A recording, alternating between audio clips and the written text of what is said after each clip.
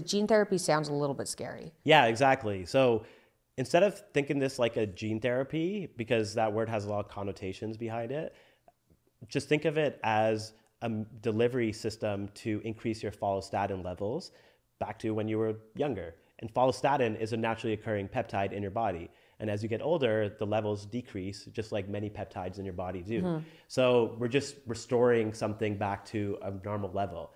And why follistatin? Yeah. There's many reasons. Number one is very safe. So that was probably the biggest reason why our team chose to make that the first target.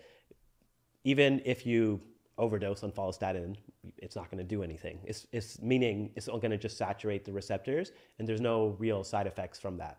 The worst case scenario is it doesn't work because it's been around for over 20 years. It's not a new molecule.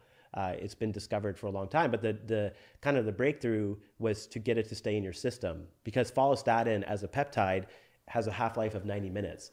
Oh, okay. So the peptides that you can, like, if you Google follistatin, Yeah, and you can buy it peptide shows off up. like anywhere, but you'd have to inject yourself like 10 times a day and wake up in the middle of the night for Oh, you okay. to keep your levels steady.